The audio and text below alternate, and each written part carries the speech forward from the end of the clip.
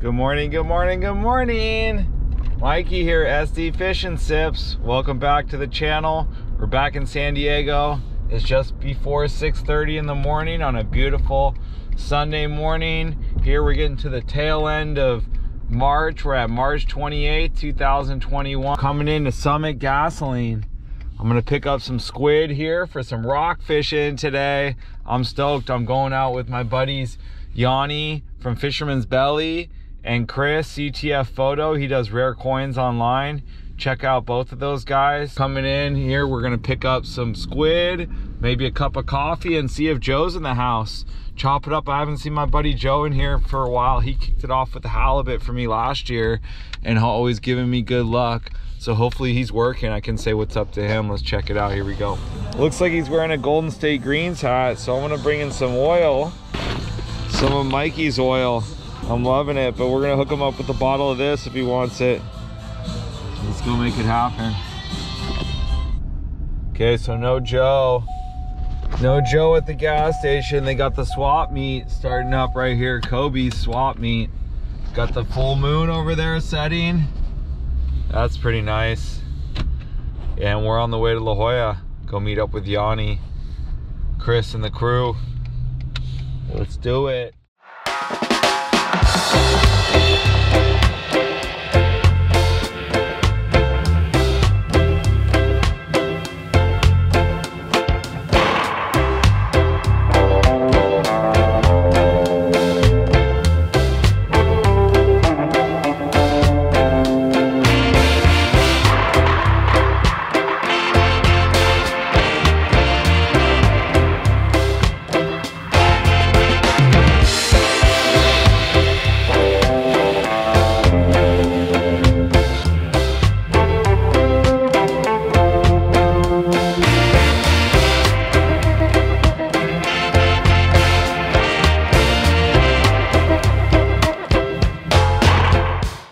Here we go.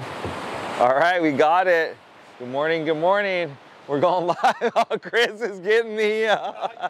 No, I like it. All right, good morning, good morning, good morning. Here we are. What's going on, all my fishy friends and my grateful gaffers? It's your buddy Mikey here with another episode of the DocCast podcast. We're here on a beautiful Sunday morning, La Jolla Shores, in the epicenter of kayak fishing for here in San Diego on the West Coast. And that's where my roots started.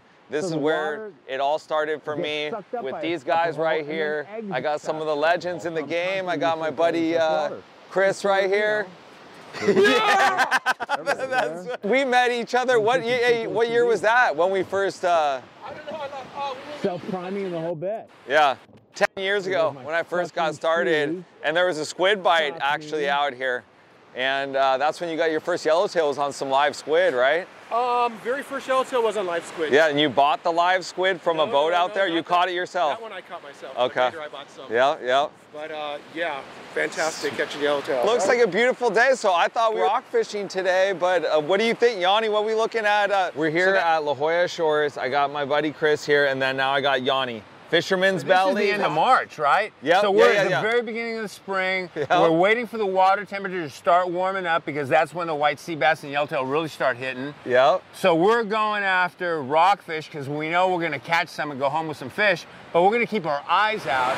So we're going to keep our eyes wide open, especially on our fish finders, for those yellowtail marks, because they're still going to be on the bottom because the water's still cold. So I only brought 2 setups. So should I have an iron ready? You should have a heavy iron ready. Yeah, heavy iron and then a rockfish rig setup. And that's all you need. Going back to the time of the year, so like you were saying, so we're going rock fishing. Right. And what depth are we going in for the rockfish? Well, that's the beauty of La Jolla. Right? We don't have to fish 300 foot of water, 200 foot of water. We won't get any deeper than 150 feet. We won't need to. Between 100 and 150 feet, we're going to catch plenty of nice sized rockfish. Okay. 160.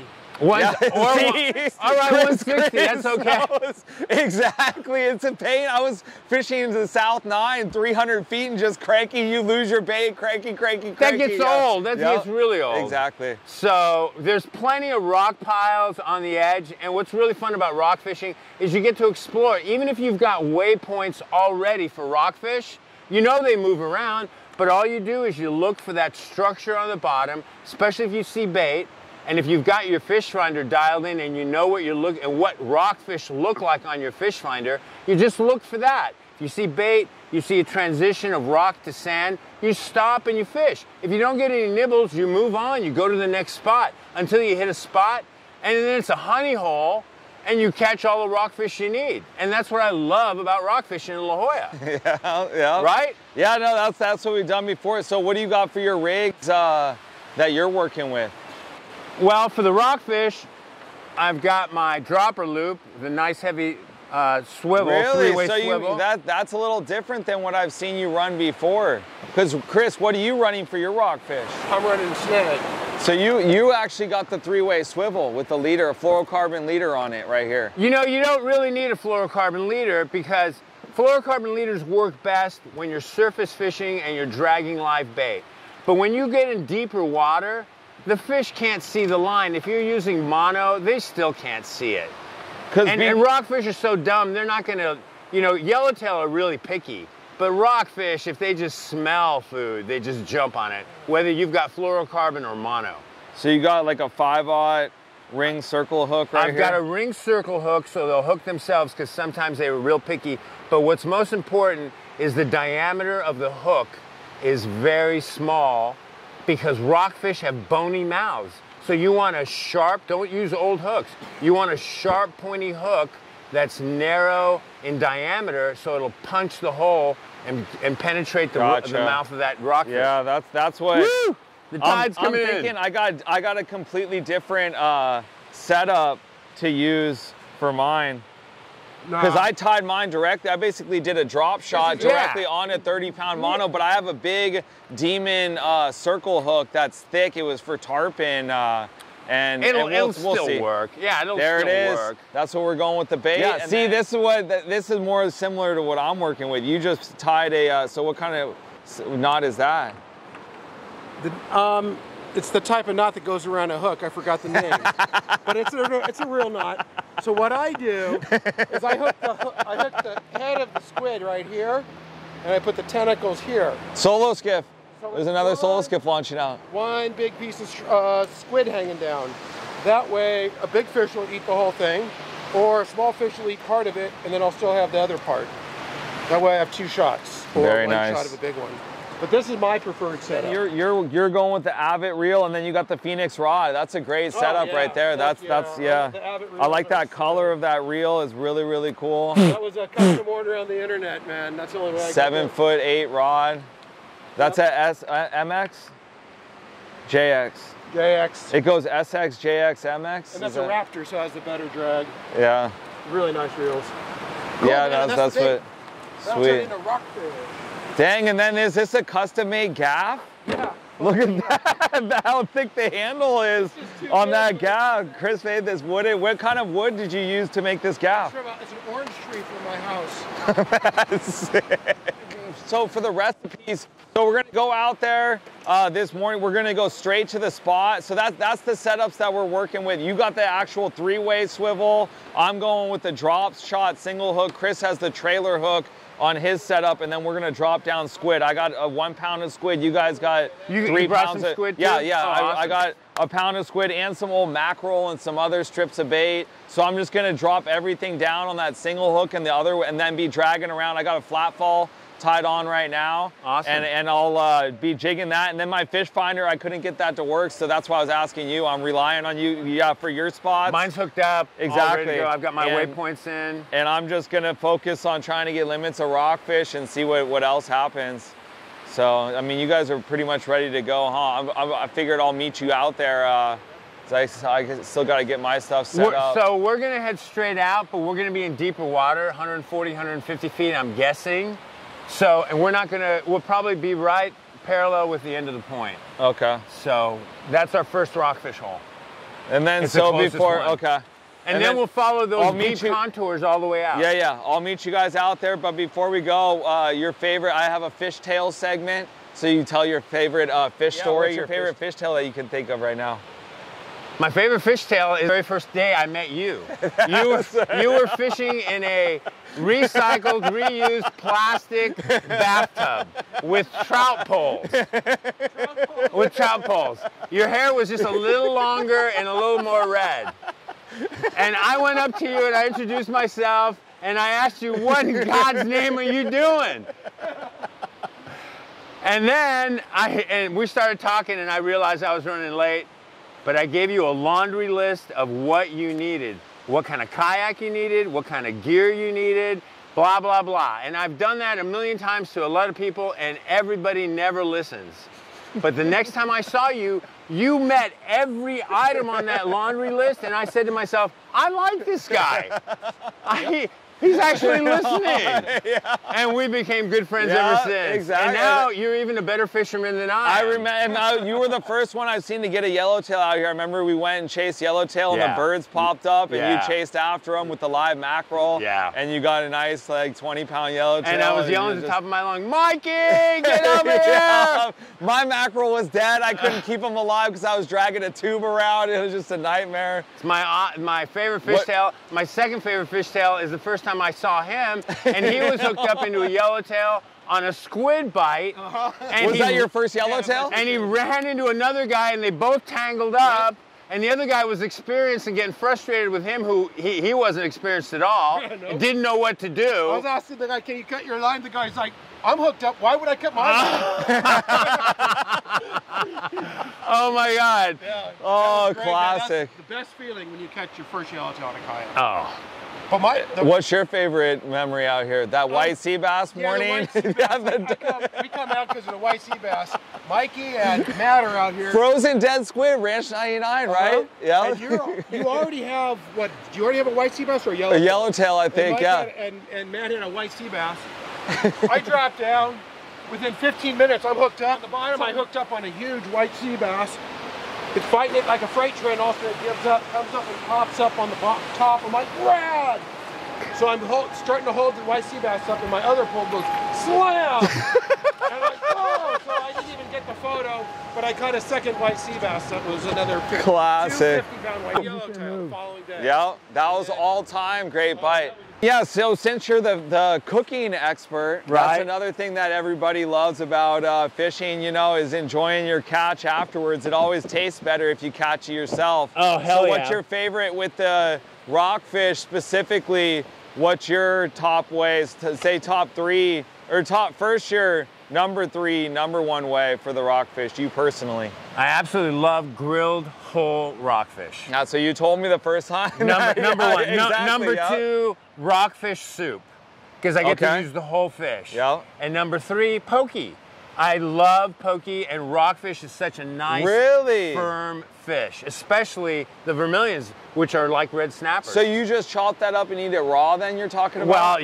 Well, with pokey and raw fish, you got to freeze your fillets for at least a week, because you want to make sure they don't have any parasites. Exactly, you got to remember, every fish in the ocean has got parasites. You do that with except yellowtail tuna. too? Oh, hell yeah. You got to, because there's a possibility of parasites. Do you have to have commercial grade freezer, or it's a week in a regular house freezer? A week in a regular house freezer. Oh, that's why I was surprised to hear about raw with the rockfish, but I heard that it's good. Tuna is the only fish in the ocean that you can literally take out of the water and eat it raw. There's no parasites in tuna for whatever reason. But any other fish, there's a possibility of parasites. Why take the risk? So I'm calling it. That's it for this episode of the Dockcast podcast. We're here in La Jolla Shores, wrapping it up with the OG legends of the kayak fishing game. We've seen a lot of the people out here. I've seen a solo skiff launch, the new school. We got the old school paddle kayaks. Yanni's got the fish and dive right here. We got pro anglers, two of them right here. These guys are launching. There's been probably about, how would you say, at least 20 people down here, right? Launching out and kayak fishing. More than that, 30 to 40 people out here fishing. So we'll see what's how. We got a buddy out there right now. Have you had Matt said if he's caught any fish yet? he's looking for yellowtail. Yeah, he's a yellowtail hunter, so he'll probably get one. It's a beautiful sunny afternoon, but it should continue the next couple of days and be nice weather. So I'm gonna try to get out here again before I leave on my trip. But that's it for right now. I gotta get my truck's gonna start getting wet. So that's it. That's all. Let's go do it.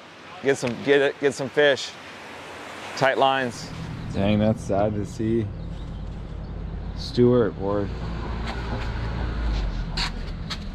8 foot. Shredded. Dang. Check out that rig. That's sick. Okay, here we are. Good morning. Rolling for the launch. Mikey? What's up, Ben? What's going on, buddy? Not much. How are you doing? Looking good, dude. I'm doing thanks. excellent. Back in town, and then cruise. I met up with Yanni and Chris. Yanni from Fisherman's Belly. You know him?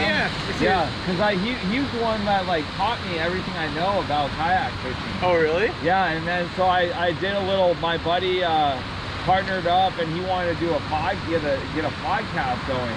So I was talking with Yanni beforehand about rockfish, and that's where we're gonna go out today and do a little rock fishing. And then I saw like 30, 40 people launching out, another solo skiff. Everybody's out. It's such a nice day today. So Yeah. I'm even thinking that now might the yellows come out. But it's like I've had so much going on. I just got back from Florida. I've been editing videos every single day. And it's like, but I'm loving it. You know, I'm really loving it and just going for it and having a good time. Awesome, man. Yeah. Dang, that thing is looking clean and nice, bro. I like that motor a lot. Yeah, I was pretty stoked on it. You know, the only thing that freaks me out is that it's air, but you know. Oh yeah, but it's in sections, right? It's Yeah, not it's like all this is in one, that's one, and the floor is one. So as long as I don't get a gaff in or a hook, but even like if you get a hook, it doesn't like. And then I noticed you can power your Traeger from that Bixby. Yeah, that battery. And how long can you power the Traeger for off that battery? An hour or so? No, hours. Hours. Yeah, I smoked ribs on there for like 3 hours, 4 hours, and there's still battery. Thank you, man. Good talking with you. Good luck.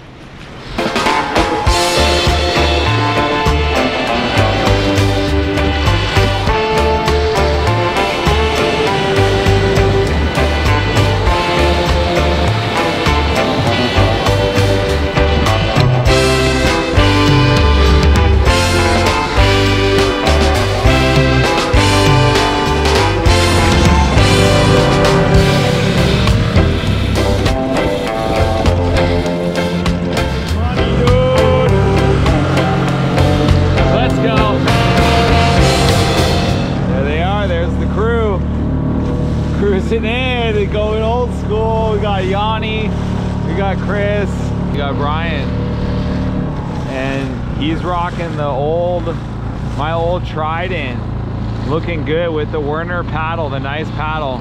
Trident 13 Ocean Kayaks. How's that paddling? How's that kayak? No, I'm being serious. No, I was wondering because I've spent a lot of time fishing on that though. What? He says it's narrow and a little unstable. Really? What? You guys are about the same size, aren't you? I was gonna say, yeah, because what are you used to? What are you used to for a kayak? First time. Oh, you went on a Hobie Outback the first time? Did you guys get to the spot yet? We're at 120, so I'm gonna keep my eyes open, but we're heading for 150, 160. Okay. But I thought they were moving to the right. They're moving over this way, right? Yellowtail. We're seeing yellowtail boils. I got the flat ball ready.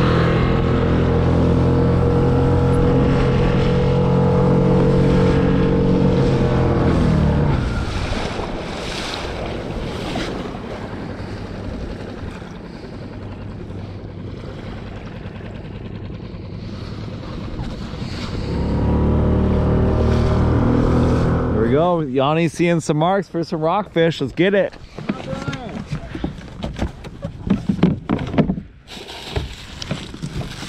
Got the squid right here from the gas station. Start off with the hole.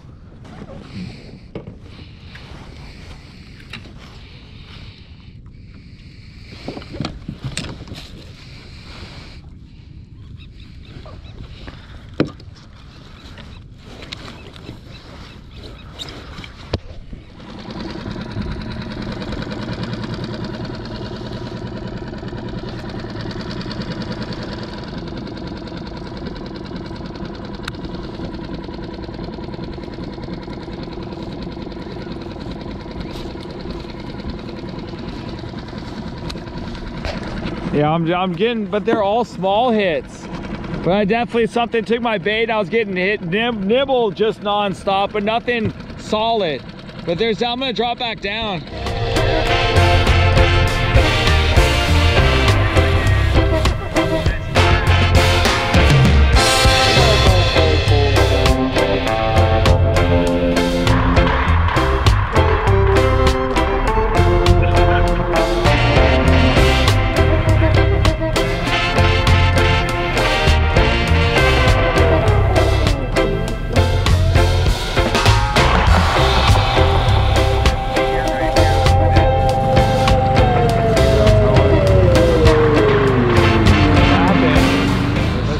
Better, you like this better towing this way. I've done some towing with the rope behind me. That sucked, honestly. Because it's hard to keep it straight and you feel like you're gonna tip over at any second. Yeah, this is much more stable.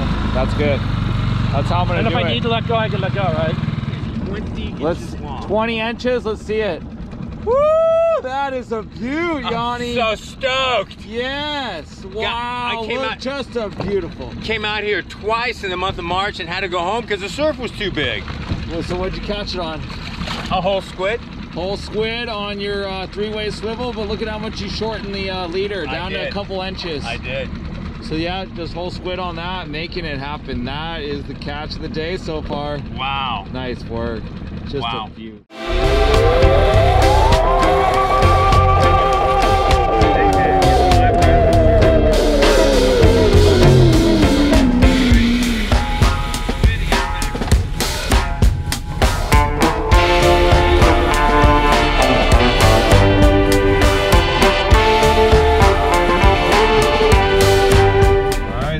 Got it. There's the rockfish haul for the day. Get it here in the bag.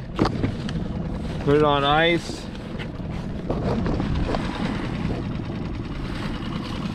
And grill some of them whole. So it was nice to get out with Yanni and the crew. Get some fish. We'll cook it up, call it good. Stoked. Sunday out here in La Jolla.